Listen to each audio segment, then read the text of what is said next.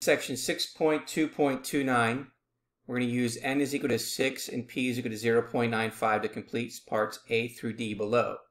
And then we're going to construct a binomial probability distribution with given parameters. And we're going to use the following formula. So we're given the values of x. So we know that x goes from 0 to 6. We want to find the probability of each particular one. Okay, so what we can do, okay, in this scenario is we can find the probability of 0, or we're going to plug it into the formula where n is 6. We know that x is 0, or x is 1, 2, 3, 4, 5, and 6. We know that our exponents change, and we can plug in our formula to get the result. Now, we can do this separately, or we can use this by using the TI-84. Now, recall that using the TI-84, okay,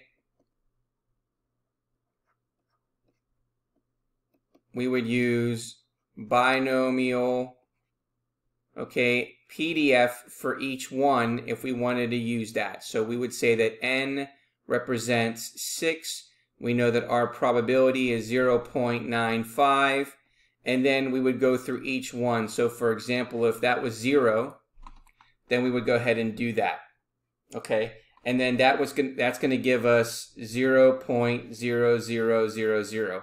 And then we would do the same. We would go binomial PDF, and then we would change this, and then find out all of each individuals of binomial PDF, which is 6, 0.95, and we would go all the way down to 6, which would give us 0.7351. Okay, now let me show you how to do this on StatCrunch really quick, because we can probably do that the quickest here. So let's go to StatCrunch. Okay, so what we're going to do is we're going to go to standard here. We know that our number of trials is 6. We know that our probability is 0.95, and we want to find the equality here. Okay, so the first thing is we want to find out when it's equal to 0.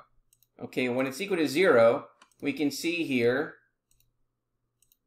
that it gives us 0.00000. So we're going to plug in here, we get 0.00000. Okay, now let's go ahead and change this to 1. So if we change that to 1, okay, and then select compute, rounding that to 4 decimal places, then we get, again, 0.0000. Okay, and then what we're going to do is now we're going to set that to be equal to 2. And let's go ahead and compute. So rounding that to 4 decimal places gives us 0.0001. So over here, we get 0.0001. Okay, next, we're going to put in the value of 3 and select compute. Okay, rounding that to 4 decimal places, we get 0.0021. So therefore, there is 0.0021. Next, we're going to put in the value of 4. Select compute, round it to 4 decimal places, 0.0305. So for 4, we get 0.0305. Next, we're going to put in the value of 5. Rounding that to 4 decimal places, we get 0.2321. So therefore, we get 0.2321. And the last one, we're going to put in 6. So when it's exactly 6, we get 0.7351, rounding it to 4 decimal places. So we get 0.7351. Okay, so therefore, we can use StatCrunch to quickly get our probability of each one, or you can do this by hand, which is going to take a little bit longer than what we've done before, or you can use the binomial PDF in your TI-84 calculator. Okay, now in part B, okay, it's asking us to compute the mean and the standard deviation of the random variable using the mean formula, where we're going to take the sum of x times p of x, and then we're going to use the standard deviation where it's equal to the square root of the sum of x squared times p of x minus the mean squared. Okay, so the first thing we want to do is we want to be able to find the mean. Okay, and the mean is taking the sum of the value of x times p of x. Okay, So the best way to do this is to then create a chart. So I'm going to go ahead and move this chart up just a little bit more. Okay, so you can see here that our first column represents x, and then our second column is the probability of x that we found in part B. And so this third column, okay, what we want to do is we want to take the value of x and then multiply it by its probability. So we're going to take 0, multiply it by its probability to get 0.0000. And then we're going to take 1 and multiply it by its probability. So 1 times 0.000 is equal to 0.000.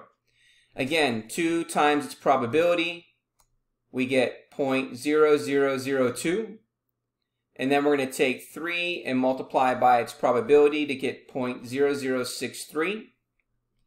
And then we're going to take 4 and multiply by its probability of 0.0305 to get 0.1220. And then we're going to take 5, multiply by its probability of 0.2321 to get 1.1605. And then for 6, we're going to multiply that by 0.7351 to get the following. Now, when we want to find the mean is adding all of these up. So we're going to add up 0.00 all the way down to 4.4106. So that is the last piece here. So to find the sum, which is the mean, we take all of these values, add them up, and we get 5.70 as our mean. So therefore, here we found that the mean is equal to 5.70 by adding all of these together. Okay, so that gives us the mean. So the mean is being able to follow the following. Okay, now in order for us to find the standard deviation, we need to use this formula here.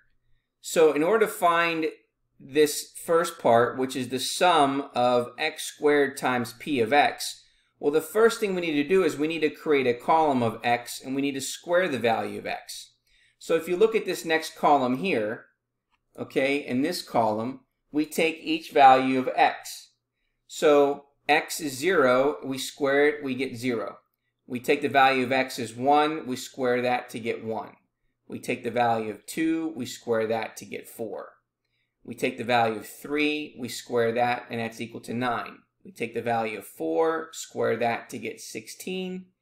And then 5 squared is 25, and 6 squared is 36. Okay? Now what we need to do is we then need to take this value of this x squared, and then we got to multiply by its probability that we got over here. So we're going to take 0 and multiply by the probability of 0.000. So if we do that, 0 times that probability gives us 0.000. Now we're going to take x squared again, which is 1, and then multiply by its probability. So 1 times 0.0000 is going to give us that following number. Okay, now we're going to take the x squared value here, which is 4, and we're going to multiply by its probability. So we're going to take 4 and multiply that by 0.0001 to get 0.0004. Next, we're going to take the value of 9 and multiply by its probability. 9 times 0.0021 is equal to 0.0189. Next, we're going to take 16 and multiply by the probability of 0.0305. So 16 times 0.0305 gives us 0.4880. Likewise, we're going to take 25 and multiply by the probability of 0.2321. So 25 times 0.2321 is going to give us 5.8025. And then last, we're going to take 36, again, multiply by the probability of 0.7351 to get the following. Okay? So, again, what we're looking for is just this part here. We want to find out what is the sum of that column. So we're going to add all of these numbers up to give us the sum of that. So, the sum of that is going to give us 32.773. In this case, 7734, I believe. There we go. Okay. So now using this formula, okay, we want to find the standard deviation. Okay, and that's going to equal, well, we know that the standard deviation, or the sum, excuse me, the sum of x squared times p of x that we just found was given to be 32.7734. So that means we have 32.7734, and then we're going to subtract the mean, which we found here to be 5.70, and then we're going to square it. So if we plug that into our calculator, we have the second square root, parenthesis, 32.7734, and then minus parenthesis 5.70, and that's squared, and then we need to close the parenthesis, and then we're going to get, round this to 2 decimal places, we get 0.53. So therefore, we can get the standard deviation to be 0.53.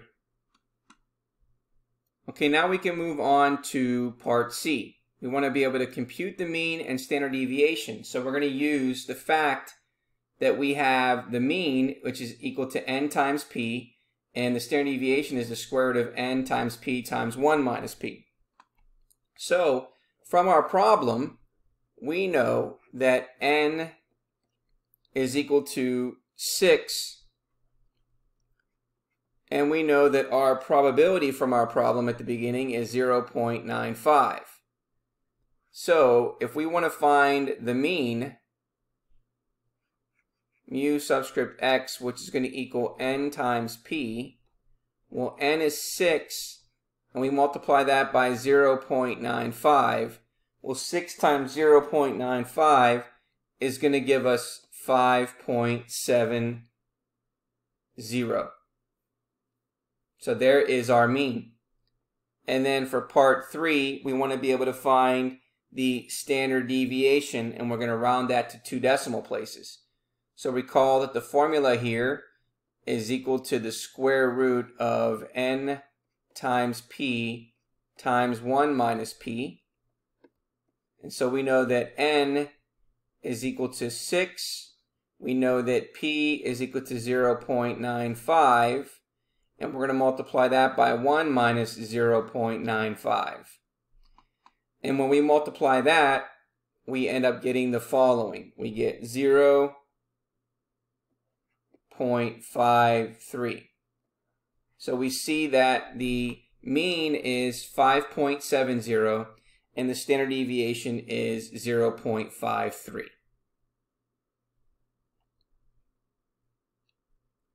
Okay, so next, last part, what we want to be able to do is we want to be able to draw a graph of the probability distribution and comment on its shape. Okay, so we're going to use the ordered pairs xp of x from the binomial probability distribution to draw a graph. So in our StatCrunch, okay, we're going to draw a graph. And by doing so, we're going to represent our first column to be x, and then the second column is going to be p of x. And then what we're going to do is we're just going to go ahead and put our numbers in. So 0, 1, 2, 3, 4, 5, 6. And then we're going to put the probabilities in. 0.000. Same thing here.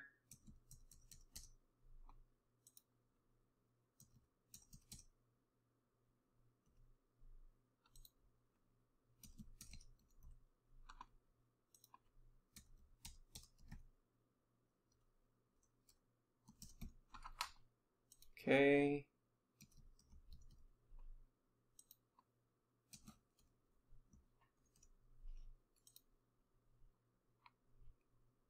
Okay, so now that we have our data in here, we're going to go ahead and select Stat, and we're going to go to calculators, and we're going to go all the way down to where it says custom. Okay, so we're going to select custom. We're going to select the values in the X first, and then the weights are going to be in the probability. Okay, and then we're going to select compute. And then you can see what our graph looks like here. So let's go ahead and take a look at this calculator.